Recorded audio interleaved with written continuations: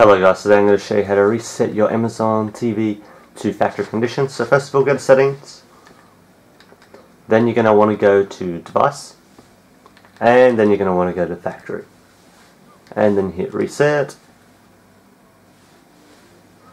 It shouldn't take too long to respond. You'll get this little message up here, and that'll take like 20 seconds, and then it will start resetting.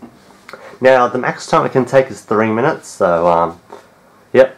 If you've got a lot of stuff on your Amazon Fire Stick, you are going to, it could take you 20 minutes if you've got quite a lot of stuff on there. I've only got 3 apps, so it shouldn't take too long. So let's see how long this takes.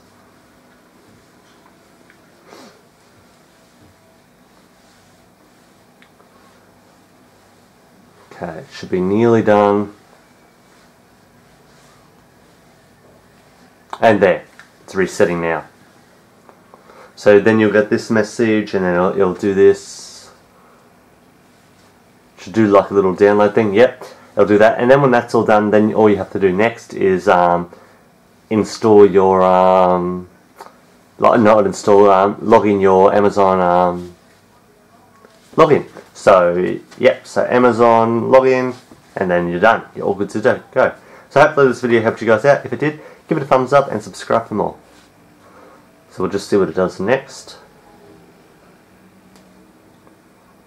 Yep, so we'll do that boot up, and then you'll just have to log on in.